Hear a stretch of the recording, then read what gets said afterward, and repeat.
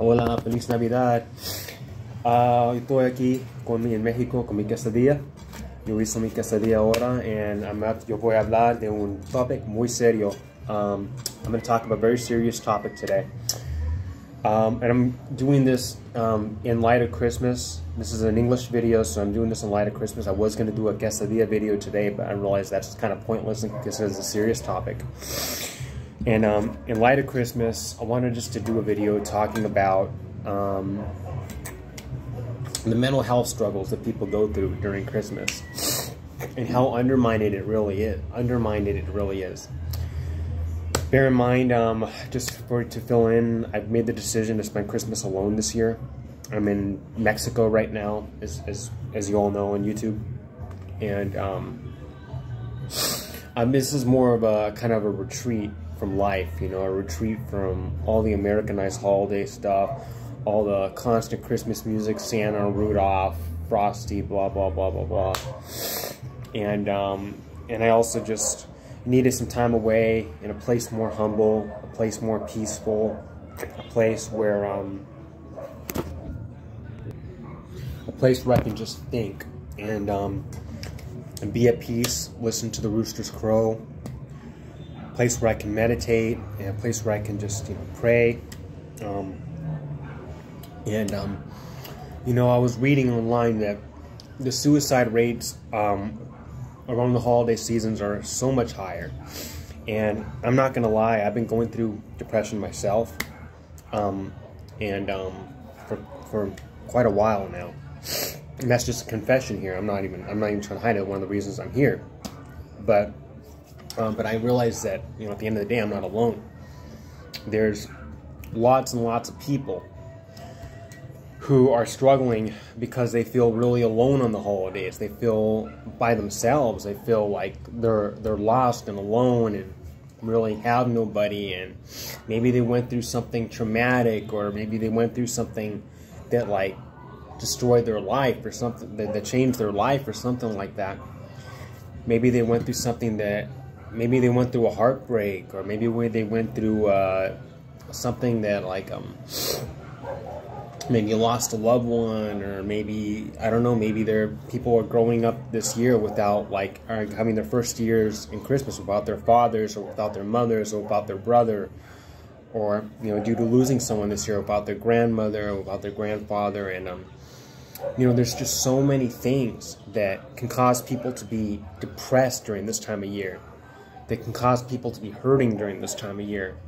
I was reading something online, and I'm also eating my quesadilla, so you're gonna come into contact with a lot of people who are at their absolute breaking point this week. Friends, family, co-workers, teachers, strangers, in the grocery store, retail workers. Well, maybe the merriest and happiest and jolliest time of year for most people. It's maybe the saddest, most stressful, loneliest, and most heartbreaking for others. We're all busy. And it's something we should all keep in mind. We're all busy, but we're not too busy to be kind, caring, and patient. Remember, the best thing you can do, the best thing you can give someone this season is love.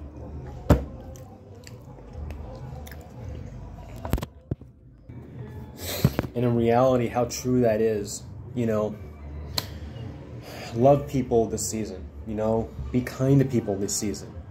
It's just my encouragement to people, you know. It's like, no matter who you have a grudge against, or no matter, I don't even care how you, what kind of resentment you have to another person who you have a grudge against, or whatever, love them, be kind to them. Show them the love you want people to show you. It doesn't matter if you're mad at them, or they're mad at you, or you have you know, some kind of resentment toward them, or they have some kind of resentment toward you, or whether they're a total stranger, or whether you don't know them, or whether, you know, just in general, you know, just in general, my encouragement is just be kind to people. Be kind to people, love people, and I just hope this provides some kind of encouragement, you know, because if you're struggling in the holiday, if you're struggling in Christmas, you're not alone. I promise you. You're not alone. And, you know, I think that at the end of the day, you know, we all need to be there for one another. We all need to love each other and be there for one another regardless. And it's a tough world out there. It's a hard world out there. And, you know, every person's act of kindness makes this a better world. Every person making the decision that I'm going to be a kind person, that I'm going to be a good person, that I'm going to be kind to others, that I'm going to love others, like Christ commanded us to, like Jesus Christ commanded us to in the scriptures. You know, every person that makes that decision that I'm going to be a kind person, I'm going to love this person, I'm going to love one another, I'm going to choose to be kind to someone this holiday season. I'm going to choose to be kind to somebody struggling this holiday season. Every person that makes that decision, and not just the holiday season, every day, but every person that chooses to be kind, chooses to be loving, chooses forgiveness over holding a grudge, love over resentment, kindness over meanness. Every person that chooses kindness makes this a better world. And, you know, at the end of the day, you know, I think that's my, if you will, my Christmas message to all of you guys. Is love people, be kind to people, be there for people when they're struggling. And just be there for people and be kind to people and love people, your family, your friends, even people who are not your friends, you know, even people who you probably haven't talked to in a long time, even people who are struggling. And even people you don't really know, you know, just love one another and be kind to one another, you know, as Christ has loved you. That's the, I guess that's, if you will, the Christmas message, you know. And obviously, remember the true meaning of Christmas, which really wasn't December 25th, which is really, it's about the birth of Jesus Christ, our Savior, the one who came and died for all of our sins on the cross, was buried and rose again on the third day, as atonement for all of our sins, regardless of what they are, and died to save us, to redeem us all back to the Father. No race, creed, or color. No race, creed, or color, or any of that stuff. You know. And that's the message. You know, Christ was born, you know, and we're supposed to be celebrating, you know, the birth of Christ. We're not supposed to be, you know, it's this whole Christmas culture, and that's one of the reasons I'm in Mexico, because people are so much more humble out here. They're humble.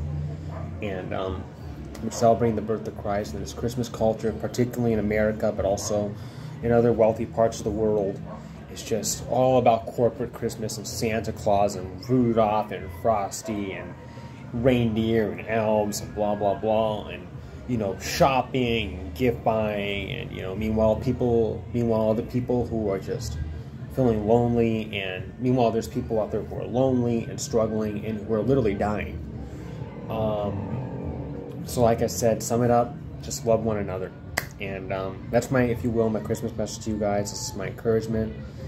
I have read that suicide rates are higher. Maybe I said that earlier in the video, like during the holiday season. And just be kind with one another, and that's all. Thank you for watching my video, and I love every one of you. Like and subscribe to Javier Blog 208, and I'll see you all soon. This is Javier Blog 208 from Mexico, Puerto Vallarta, Mexico.